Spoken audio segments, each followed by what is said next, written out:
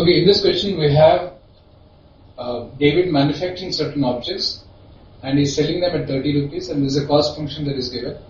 At the same time, we have been given the data about what happens to the cost when the number of units produced moves from 20 to 40 and from 40 to 60. We want to find out what is the maximum profit. There is another statement that is given here that the demand is unlimited, which implies that whatever you are producing is getting sold. That is the significance of this line. If we do not have this line, maybe some of the assumptions that we will do subsequently while solving the problem might be wrong. Okay, what is the method? First, I will try to find out B and C based on the conditions that are given. And 2, we will write the profit function, which is the total revenue minus total cost, and see how, at what value of production will this get maximized. Now the first condition says when the number of objects produced moves from 20 to 40, the total cost has gone up by 66 2 by 3%. From this, we can write the equation 240 plus 20B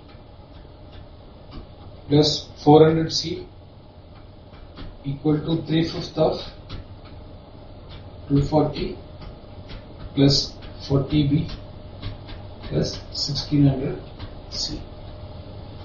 Or, simplifying this, we will get the first equation as B plus 140C 24. Similarly, using the second condition that when the production moves from 40 to 60, the cost is going up by 50%. Applying that, we will get the equation 240 plus 40B plus 1600C equal to 2/3 of 240 60B plus 3600C. Solving this, again we will get the second equation, that is C is equal to 1 by 10.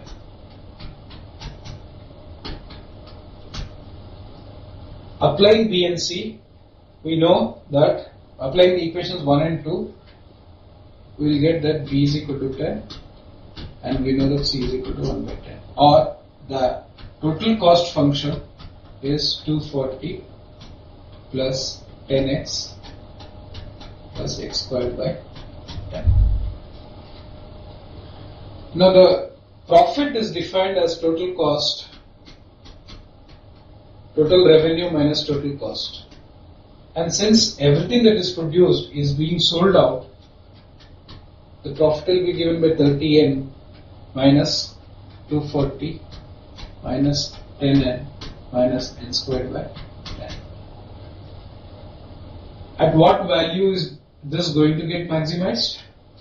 So if we simplify this, 20n minus n squared by 10 minus 240, to find out at what value of n is this getting maximized, you could either use dp by dn, equate it to 0. For all of you who know how to differentiate this, you could use this method. By solving this, you will get n is equal to 100. So at n is equal to 100, you will find that the profit is maximized. For those of you who do not know calculus, the method to simplify this is, let's write this expression as n squared 1 by 10 n squared minus 200n plus 100 squared minus 240 plus 100 squared by.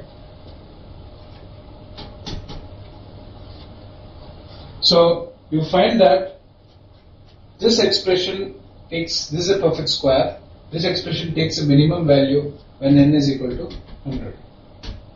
So this is the alternate method of solving the same question without using calculus. In either case, you will get the appropriate answer as 2.